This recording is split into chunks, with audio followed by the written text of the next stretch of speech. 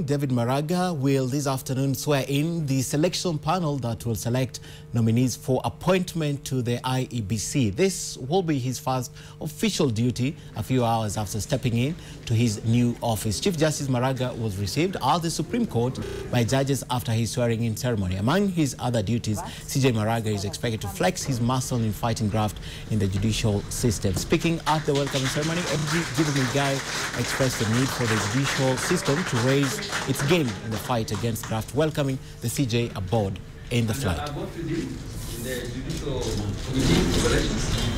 I was work together and continue. I'm sure we'll do a great job. Thank you very much, Honorable Justice Ibrahim. Chief Justice,